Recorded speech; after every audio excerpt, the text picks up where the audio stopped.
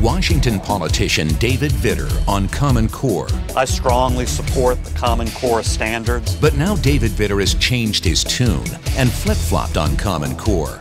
Just one of the many uncommon problems that makes Vitter unfit to be our governor.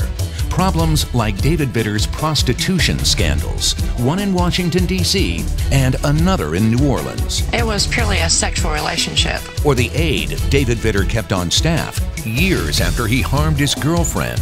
The same aide Vitter had handling women's issues. Who is David Vitter? He's just a common politician who thinks he's above the law. It's a question of accountability, Mr. Vitter. I understand. We haven't heard an answer.